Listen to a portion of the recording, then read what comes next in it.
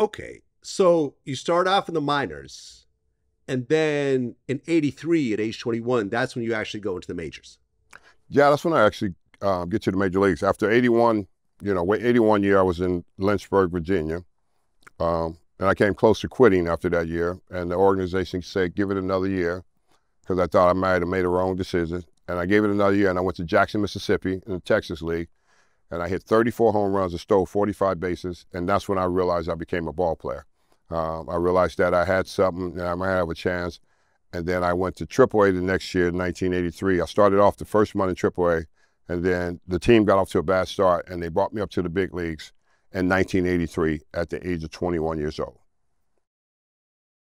Right, and you had a hell of a year. Like you said, 26 home runs, 7 triples, 74 runs batted in, 257 average, and you became the National League's Rookie of the Year. Yeah, but I got to tell you about this. I would have never became the National League Rookie of the Year had it not been for my coach, Jim Fry, because I was supposed to be at the ballpark. I got off to a rough start, and I was supposed to be at the ballpark at 1 o'clock, and I didn't show up to 3 o'clock. So my hitting coach, Jim Fry, got up in my face when I got to the park, and he looked me right in the eyes, and he was this little guy, and he said, if you ever want to be a great Major League Baseball player, you'll be at this ballpark every day early. He goes, I'm not going to ever wait for you again. And that was a really turning point in my career right there. That's when I realized more than anything how important coaches are.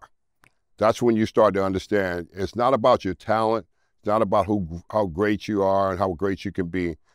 It's about how you're really going to proceed yourself to be what kind of player you're going to be. Either you're going to allow coaches to help you go this way, or you're not going to pay attention to them and listen to them, and your career will go that way. So many guys had great potentials, great talent, but they never listened to anybody. And I think that's what's the difference in myself sitting here today, was listening to Jim Fry, and that kicked me off to go forward. So every coach that came along had a big impact in how my career was going to go of moving forward. So I'm forever thankful for so many different guys like Jim Fry, Bill Robinson, my hitting coach, Davey Johnson, manager coach, just so many different people. Bobby Valentine was a third base coach, Bud Harrelson. It's just so many people that had a big part of what helped me get to where I needed to get as a player. Because you can have the talent, but if you don't have the extra kick, the extra go, you cannot reach that other place. It's a different level of places where certain players can go, that some will stay at one level, but in all sports, but then some can get to that next level, and that's that great level of playing. And when you can arrive like that, it's because of everybody that's had an impact on your life going through that process. Well, that rookie year, you actually got into it with some of your teammates on picture day with the team captain, Keith Hernandez. Well, that wasn't that physical year. Altercation. That was was that the next year? I think that was later in my career. Picture day with Keith Hernandez. I think it was in the middle of me negotiating my contract, talking about my contract in 1989, I believe, at picture day. One of those years, and come to find out, he had said something to the media about I didn't need to be talking about my contract situation, and the media came back and told me, so I confronted him about it. I said, it's none of your business. I told him, it's none of your business, about my contract. I said, I never got into your business about your contract negotiation. And he was talking about, well, I didn't need to be focused on negotiating a contract or anything, because I had one more year left, and after the year, if I wasn't going to sign, I was going to become a free agent. So he went down the wrong road, talking about somebody else's contract and negotiation and what they should be doing and how much they should be getting. And because I never did that towards any player.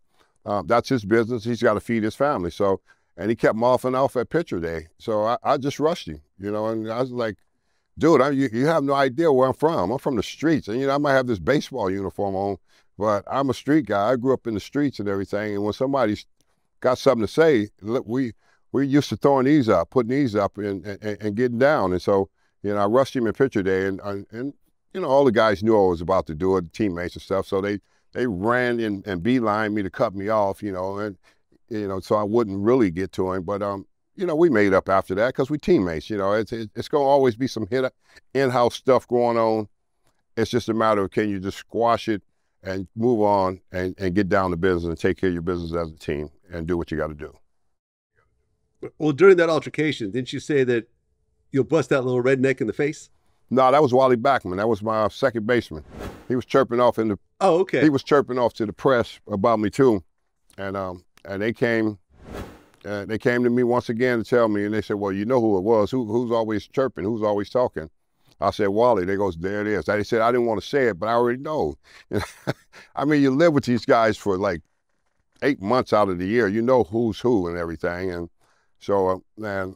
He chirped off in the media about me too one day, and I told them, you know, I'll bust him in the face, you know, if he really want to feel that, you know. But you know, like I said, we moved on from that. You know, we squashed that. It's part of, like I said, what happens when you play sports.